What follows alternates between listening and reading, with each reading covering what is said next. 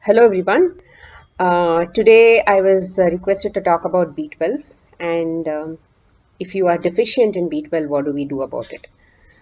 So B12 is B12 actually comes to our body. B12 is a vitamin that comes to our body via the soil. It is not really available in any food enzymes or natural foods or any such thing. So see, as a human being, we are when we are supposed to live in nature or depend on things from nature, we depend on the air, we depend on water, we depend on the soil. So all the gross elements like the earth, the water, and the fire, which are all the gross elements that we are made up of. So from earth there is a dependency of this B vitamin coming into our body, right?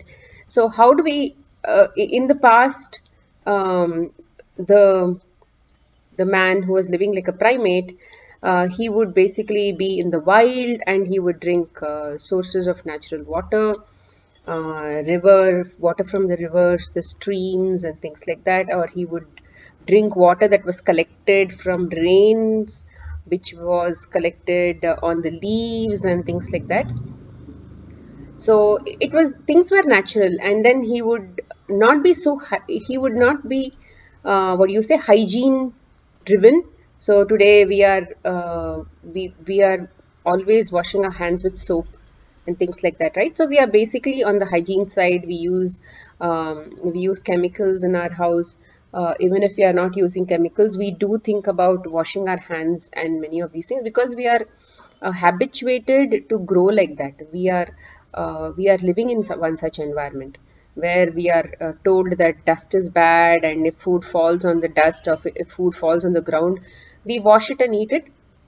But so it is a lot of belief systems that have basically got piled up from the past.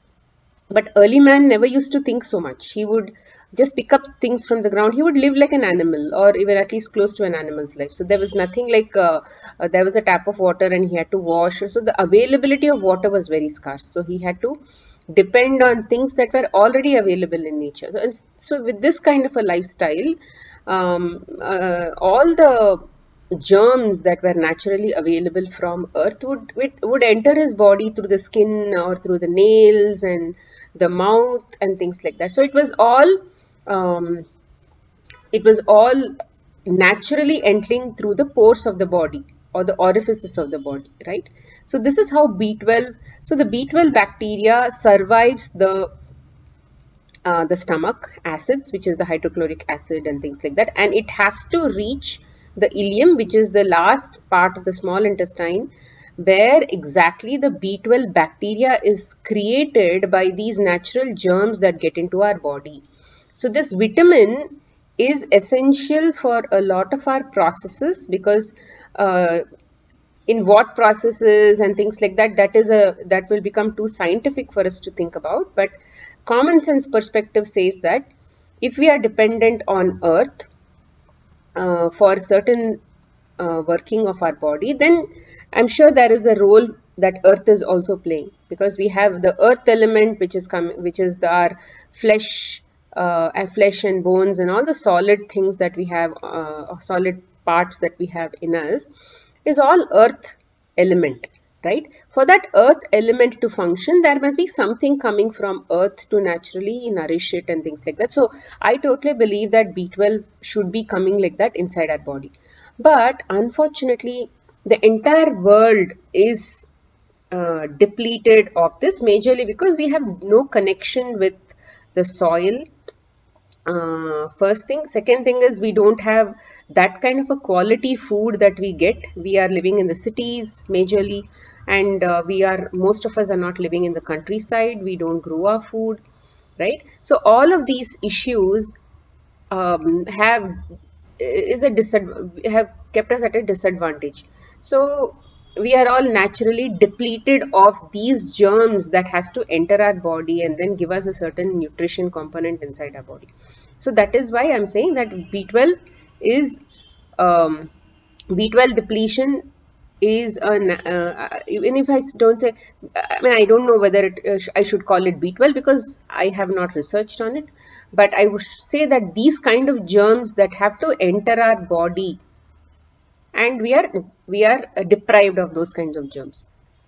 So that is one thing. So many people say that plant eaters or vegans or plant-based consumers are naturally or usually deficient in B12. That is not the case, because these germs that are entering our body, if plant-based eaters are consuming it, then the gut would be, I'm speaking about plant-based eaters who are consumers who are eating, who are leaning towards a healthy lifestyle, not plant-based eaters who are basically consuming foods that are highly processed or refined and things like that.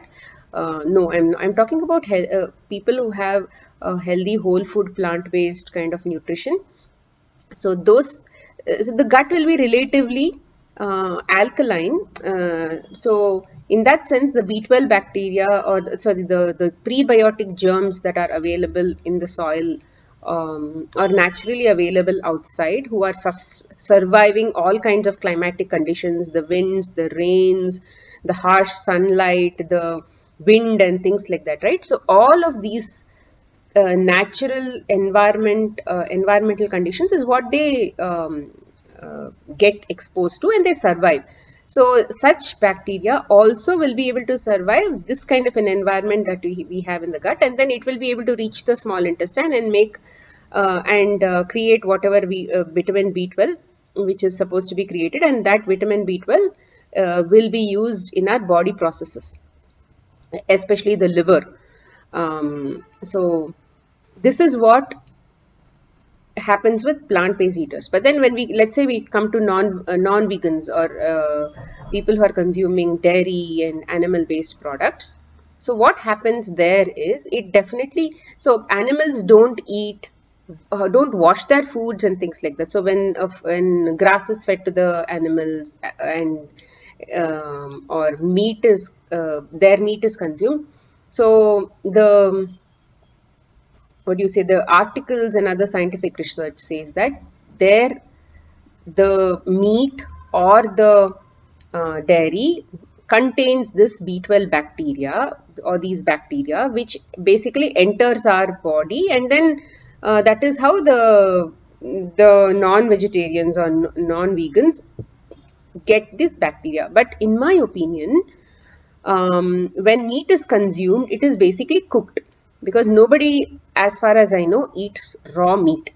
So I'm sure those kind of bacteria don't survive those temperatures.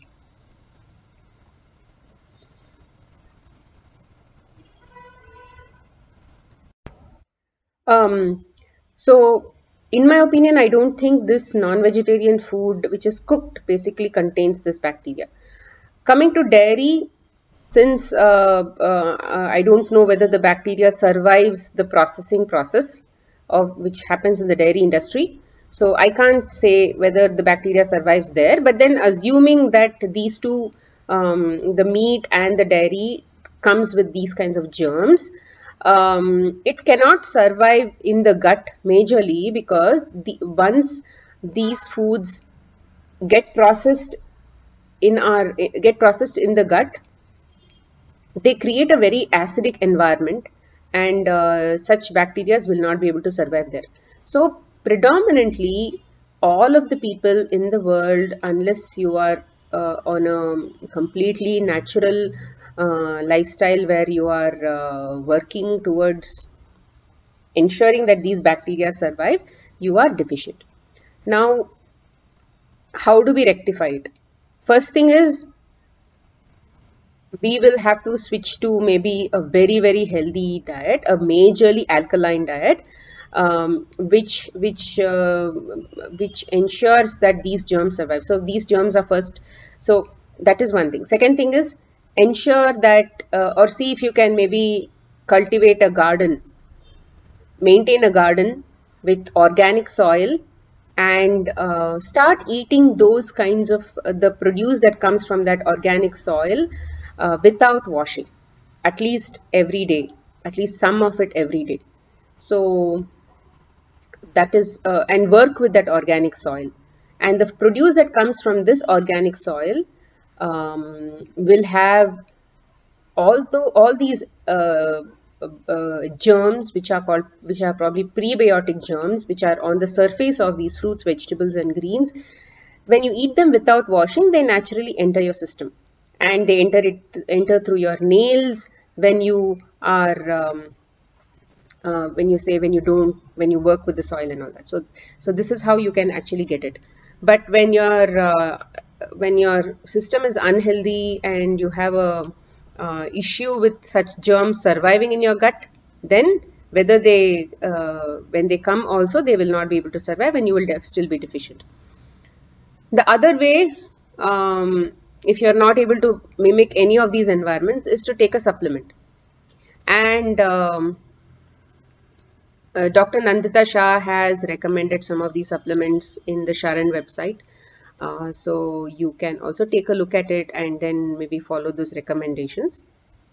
But in my opinion, I think if you're able to sustain a very good alkaline lifestyle, and also see, alkalinity not just comes from food, it also comes from your mental, the way you think, the way your emotions play out. If you're highly stressed out, your gut is naturally going to even become acidic in nature. So it is very important that you, as a whole holistic lifestyle, you maintain mental poise, read what do you say, lifestyle books like Bhagavad Gita, which where Lord Krishna has spoken a lot about how to live a life as a human being, and what are the rules that you'll have to what rules you'll have to follow to lead a very happy lifestyle. So many of these things are actually followed. The mind part is taken care of. And then coming to the food part, when you're able to follow a very high raw lifestyle with a good spread of fruits, vegetables, greens, and nuts, and even if you're having dinner, even if you're having one meal of cooked food, and that cooked food is oil free, gluten free, and predominantly grain free, all every now and then at least. So there will be some amount of balance that we can expect. But yeah, I think that we'll have to first look at case to case basis and see how to address it. Um, for example, I was deficient in the past, but then I'm not taking any supplements now. I used to take supplements in the past. I'm not taking any supplements now, and I don't have any health issues that I can think of or that is bothering me at this time. I'm majorly working on what do you say, my mind and emotions and belief systems and things like that. So typically, the body is a reflection of your mind, and if you're able to address those root causes, then the body naturally aligns to that way of thinking. So if you're able to work on those kinds of aspects with a lot of what do you say, consistency, uh, your body will not no longer need to be sick to basically with these kind of deficiencies and things like that. So in my opinion, uh, all these things that we work in the real world, in the physical, in the whether it is food or anything, whether we are fixing all these lifestyle issues with the general food based lifestyle, it is a temporary thing until you are able to get to a consciousness state to work with your mind. And once you are able to at least slowly get to that state, start working on that very diligently, and over time your body will not need to be sick, because you'll be working on your subconscious patterns to fix it. But then while you get there, I suggest that you keep your body with a cleaner lifestyle, with a plant-based lifestyle, so that you can you are relatively clean to basically see, a clean gut will actually keep your thoughts clean. So when your thoughts are clean, when your thoughts are basically judgment free, and you are working on your own healing, and you're not basically constantly stressed out with people, and interpersonal relationships are not a problem anymore. So many of these things have to be fixed. I'll be working on those videos, those kinds of topics in the upcoming videos. But then, yeah, coming to B12, I think if you're not able to replicate any of those kinds of ideal environments with clean eating and all, with organic gardening and eating, a good way to do it is also growing microgreens with some organic soil. So just ensure that if you can get something into your system which is straight from nature. See, beyond all these things, over many, many generations, these things have the quality of the baby, the quality of the babies that people are producing, or being produced, has been depleted over the generations, because the babies which are born, what do you say, with a baseline of whatever has been passed on to them as toxins, or patterns of inefficiency from their ancestors. So beyond that, they make their own inefficiencies. That is the second thing, because of their lifestyle. So if these inefficiencies of maybe producing the B12 was also there in the previous generations, then those kinds of patterns will also show up in current generations. So we have a lot of what do you say, permutations and combinations for B12 to happen. Um, so if you're not able to maybe work on all these things that I spoke about, then yeah, supplement is the only way for you.